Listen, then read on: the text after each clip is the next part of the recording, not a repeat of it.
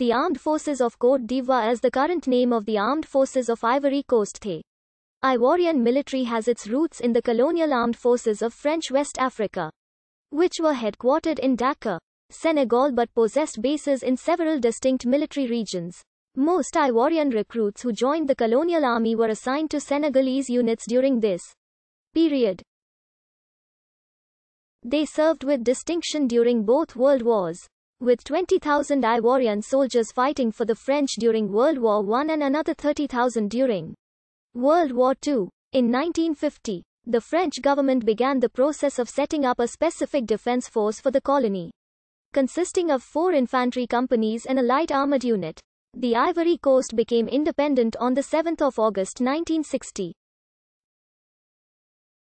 In April 1961, the new government signed the Franco-Ivorian Technical Military Assistance Accord with France, which compelled the latter to assist with the formation of a new national military.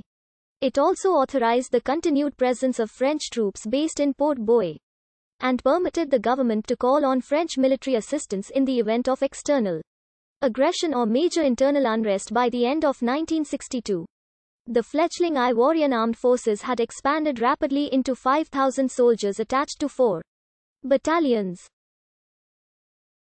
Most of the initial recruits were drawn from the defunct colonial military establishment and had served in various French units, particularly the Marine regiments. They were armed with old equipment donated by France, including 2 Max Holst Broussard monoplanes, a single Douglas DC-3 cargo aircraft, 15 M8 Greyhound armored cars, and even a SC-497 class submarine chaser.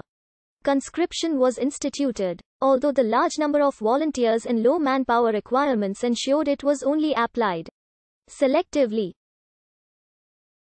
Some of the senior positions in the officer corps and Ministry of Defense continued to be held by French nationals, since the Ivory Coast could ill afford to divert funds from its economic development programs into the armed forces, and was already dependent on France for its external defense. The military establishment remained quite modest from 1961 to 1974. Defense spending spiraled upwards between 1974 and 1987. And the number of personnel serving with the armed forces increased to 14,920 men.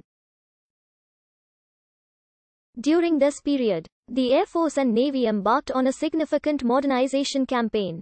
An international merchant marine training academy was built in Abidjan and trained personnel from several economic community of West African states governments. In 1997, a collapse in civil-military relations became evident when President Henry Konan Bedi dismissed popular General Robert Gué on suspicion of disloyalty. 2 years later, an army mutiny led by disgruntled recruits and junior officers escalated into a major coup d'état, which ousted Bedi and installed Gué in his place. Gué subsequently stood for office during a subsequent presidential election, although he attempted to annul the election results when Laurent Gbagbo secured the popular vote. This triggered a civil revolt in Abidjan and 2 days of street battles between Gbagbo supporters and soldiers loyal to Gué.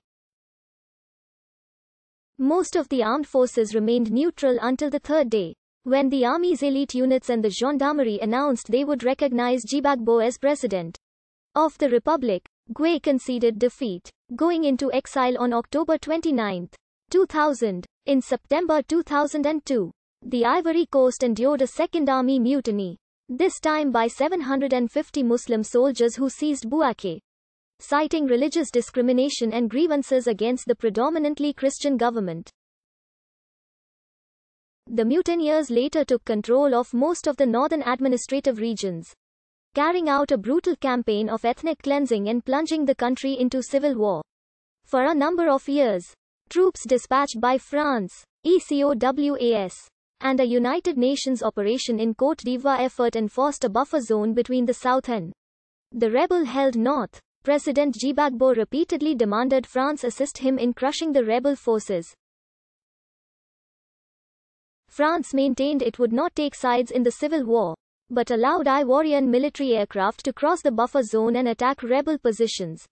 In November 2004, an Ivorian pilot targeted a French base during an airstrike on Bouaké.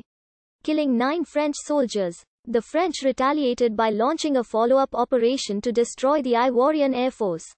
In March 2011, a rebel coalition, the Forces Nouvelles de Côte d'Ivoire, launched a renewed offensive on the south with French support, sparking a second civil war. The Ivorian army was quickly overwhelmed, and Gbagbo deposed by the rebels.